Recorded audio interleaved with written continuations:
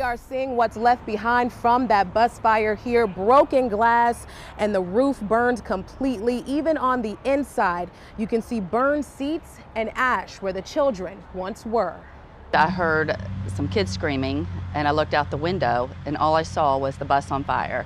Rosie Jean and David Porter saw this school bus engulfed in flames and managed to record it all on their cell phone.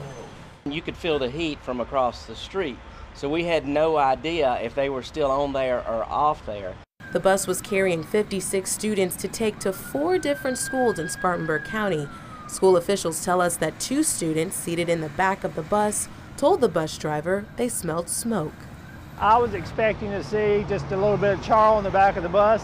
When I pulled up on the scene and saw this, my heart dropped. After students alerted the bus driver, she sprang into action to get the kids to safety.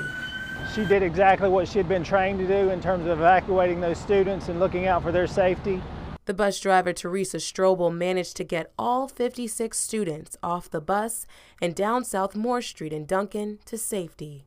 She evacuated those 56 students in less than a minute. Teresa Strobel is being called a hero for her actions and has served as a bus driver for 10 years to date. In Duncan, Aubrey Jackson, WYFF News 4.